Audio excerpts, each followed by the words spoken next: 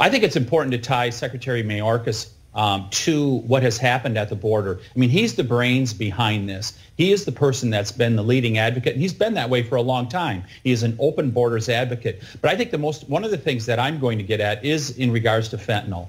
It's a direct result, as we heard from Sheriff Mark Daniels down in Arizona, that fentanyl deaths are going up because of the open border. That is what is driving all this fentanyl, or a significant amount of it, to come into America, and they're poisoning people at a record pace. #1 killer of young people in America, and that lies right at the doorstep of Alejandro Mayorkas. Where's the outrage from Democrats? We hear 100,000 people have died from fentanyl, and the number is expected to go up. Where is it from the Democrats, the concern?